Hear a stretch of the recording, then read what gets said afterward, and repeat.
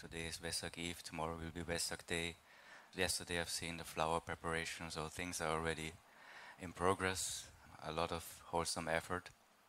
And it's a good opportunity. You will hear a lot about the Buddha these days, because it's Buddha Day, it's the day of the Buddha's birth, the Buddha's awakening, the Buddha's passing away. So you have probably heard many times the life story of the Buddha. I would like to use this time to reflect a little bit on the goodness that has come into our lives through the Buddha and through the Dhamma, and also reflect on the wonderful qualities of the character of the Buddha. There's a story where Venerable Ananda was talking to the Buddha, and he said, Bhante, I think half of the holy life is noble friendship, friendship with wise people. And the Buddha said, do not speak like that, Ananda. It's the whole of the holy life. Because with me as a noble friend, you learn the Dhamma. So without the Buddha, there would be no Dhamma. It would be like the world would be very poor. The world would look very different. And our lives also would look very different. If we would not have this wholesome influence, this beautiful influence of the Dhamma, if we would not have very clear instructions of the Buddha, how to develop what is wholesome, how to abandon what is unwholesome, it will be much more difficult. Even if we like to live good lives, it's very good to have guidelines. It's very good to have a teacher like the Buddha that we can look up to. And one of the qualities of the Buddha that we recite when we recite the Itipiso Gata is Vichacharana Sampanno.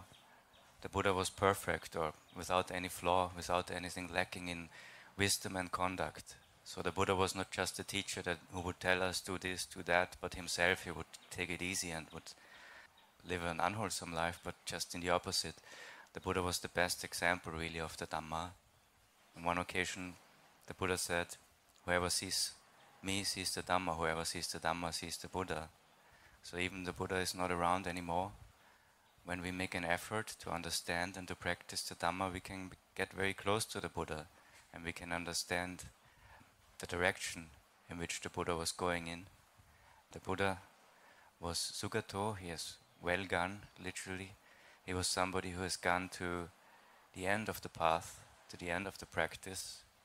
But even if at this time we're not as far as the Buddha is, we can get an understanding of the Buddha through the goodness that comes into our lives, through generosity, through sila, and developing our mind.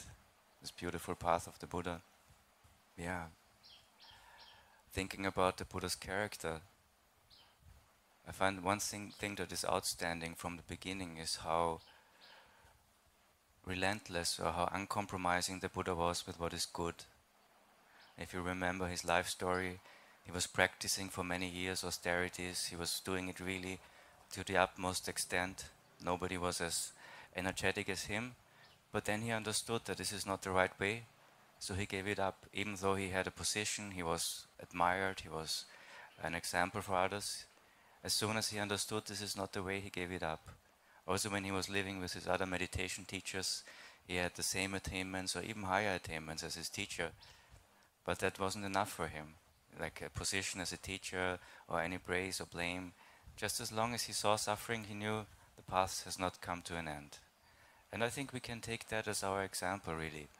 That we don't rest content with kind of a good life or getting along somehow, getting through our lives without big troubles, but really to consider this is a very precious opportunity. We were born as human beings and something very rare has happened. The Buddha has been arising in the world. A Buddha has been arising, a Sammasam Buddha, that's another quality of the Buddha. There's also another word, another concept, the Pacceka Buddha, somebody who is awakened on his own, but he doesn't have this ability to teach. And Buddha Gautama, our Buddha, has been a Sammasam Buddha, somebody who really has all this ability to understand the Dhamma and to teach it. And for us, really, it's just to take it and follow in his footsteps. It's difficult enough, I know, because it sometimes goes against the grain, it sometimes goes against our comfort, but it's worth it. And again, luckily we have examples like the Buddha and other arahants and people who have realized the Dhamma. It's not like you have to give up the things that you like and then you feel miserable and it's just a horrible life because you're lacking so much. But really, it's the joy and happiness that comes from freedom, from defilement, from not having to follow our unwholesome inclinations. So we can take that also as an example to see, yeah, the Dhamma is actually leading in a direction that is very positive, that is very wholesome, and that brings a lot of good things into our life, even if it's difficult at times. We may not be as strong as the Buddha. You may remember he sat down in his meditation and he said, I will not get up, I will not move until I reach awakening. It may take a little bit longer than one night's effort for us, but still to take that as an example, at times when it's maybe challenging to keep our precepts, when it's maybe challenging to lean towards what is wholesome, when it would be easier to go away of comfort but maybe not so wholesome. So to take that as our example and to lead a wholesome life, and also really to reflect in gratitude. If the Buddha would not have been so determined, if he would have gotten up, if he would have been content with some worldly renown or being a big teacher, we wouldn't have all this. We wouldn't have all this.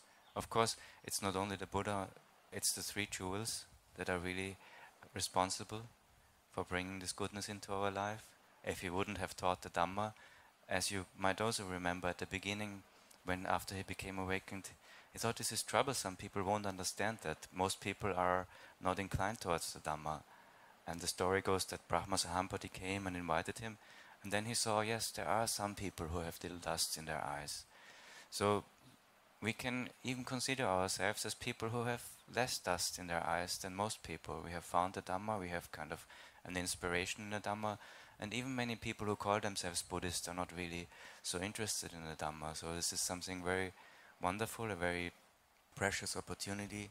And then we also have the role of the Sangha, who didn't let the Dhamma die. The Sangha is not only the monastics, but when we chant the verses, Savaka Sangha, that is the Sangha of those who have realized the Dhamma, lay people or monastics. So yeah, these few reflections on the gratitude that can arise. Gratitude, but also an inspiration to practice and to develop further in the Dhamma, to keep the good things and as much as we can to develop further in the Dhamma in Dana, Sila and Bhavana. So reflecting on all this goodness and reflecting on the Buddha is really the best field for mudita, developing sympathetic joy with that freedom and with that wisdom, with all the good qualities, with his abilities. Yeah, and the freedom that the Buddha understood is not only possible for a Buddha, but for everyone who follows that path. So developing this gratitude and appreciation, and also recognizing how the teachings of the Buddha have influenced our lives, how much goodness has come into that. And thinking of that, we can go on to the next step, to dedicating the goodness, dedicating the merit, thinking of our departed friends and relatives, and whoever actually, all living beings who like to take part in the merit. And maybe with all these reflections we can also really think in gratitude of all those who have been instrumental in making it possible for us nowadays to have the Dhamma in our lives, the people, but also many, many, many people throughout the centuries and millennia who have protected the Dhamma and practiced the Dhamma, protected the Dhamma, shared the Dhamma. So rejoicing in all that goodness and sharing all that goodness that we have developed with our departed friends and relatives. Let's recite together the verses of sharing merit and dedication of merit. Let us now invite our departed relatives, friends and all beings to rejoice in the merit we have made. Let us recite together.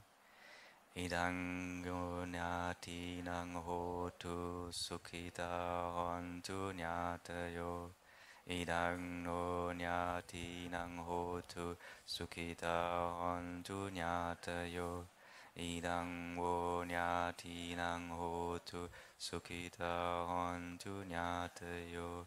Etavata cha ammihi sampadang punya sampadang. Sabbe satta anumodantu sabba sampatti siddhya.